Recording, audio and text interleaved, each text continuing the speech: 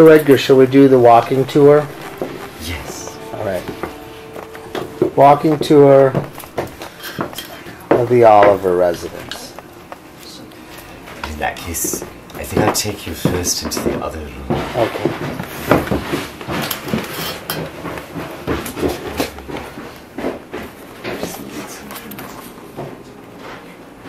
Promenade. You needed some... Oh, that, by the way, is a picture of you, right? That one? Yeah. I think those are... I don't know who those are. Fine. So, Andy, this is Kestutis. Hi, Andy. Hello. Mind if I get a video shot of you? No, it's okay. Okay. Nice to meet you. Nice to meet you. We're doing an edumentary, an Edgar-mentary.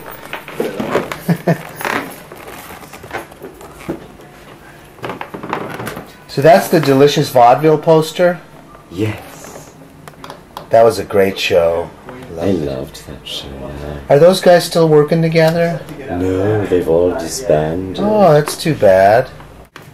A version of it going in Las Vegas. Yeah. Isn't it?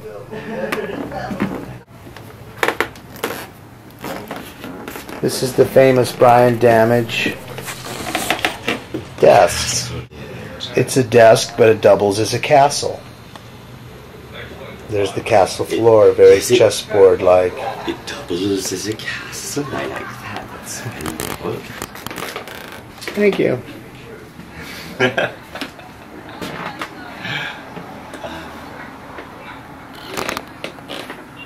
And this is Brian himself. Oh, that's the great Brian. This is Brian Damage. Boy, that's a more brownish painting.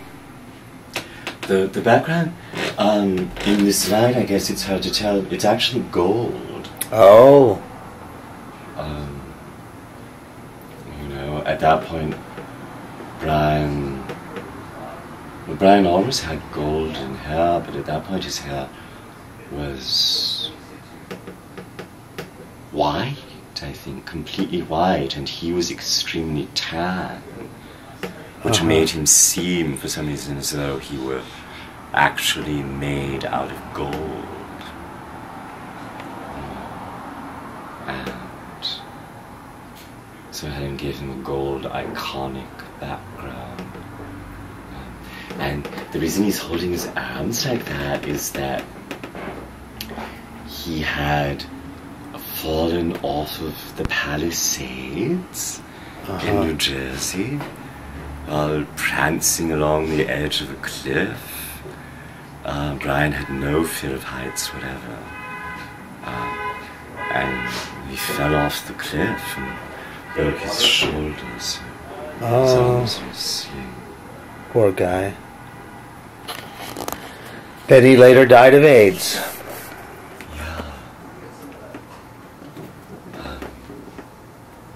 This is one of Brian's heads that he made from a wig mannequin head.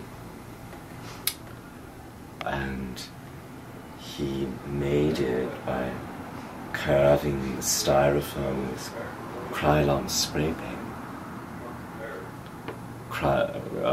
Spray paint like that. Krylon eats styrofoam.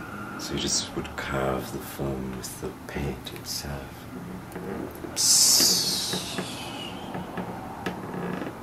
What was that again? You just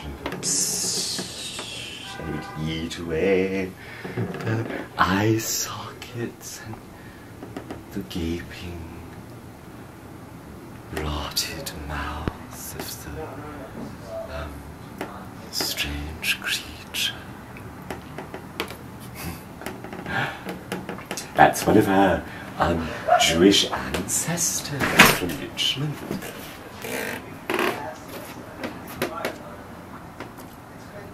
Where'd the picture come from? Family heirloom? Yeah. And where was she from? From Richmond. Oh, wow. Okay. And, well, I think that they were slave traders. Oh. Just kind of strange. That's kind of scary. And this is a painting by Canberra. Oh, Kembra Fowler. Yeah, the lead singer of the voluptuous horror of Karen Black. Yeah. And one of the great performance artists. Really great. Of the world, really. I remember her act, Abracadaver. She had that. Yes. She went by the name of Abracadaver. Yes. She's a great artist. Yeah, she is. And Samoa, is she still with Samoa? Yes. Yeah. Samoa is a great artist too. Yeah. And they just disbanded the voluptuous horror of Karen Black. Oh. And I'm just really curious to see what Canberra will do on her own again.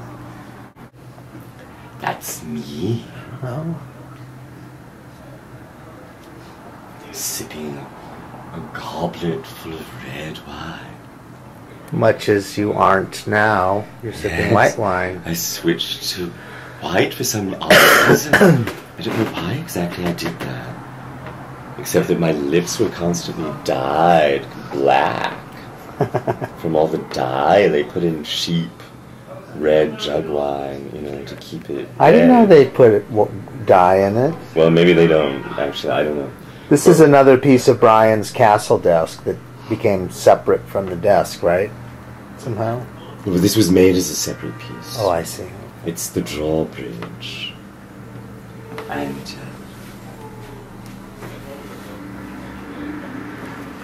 actually does. Wow. So that the peasants can flee into the wall when the Huns descend across the bed. Which hopefully they do. Is this where you sleep, Edgar? Yes. And this, well, this part did fall off. I feel. Okay. And the castle is very tricky to move where this fell off. And this is the postern gate of the castle, which is where I guess the bales of provisions for all the soldiers and the Duke and Duchess would be delivered. And it has this little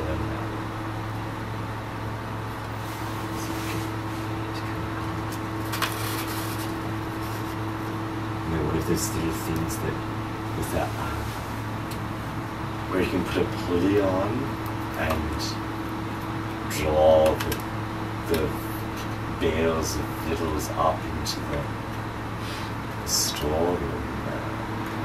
There was a little balcony that's fallen off, which I have, and a small staircase leading down to, I guess, the kitchen.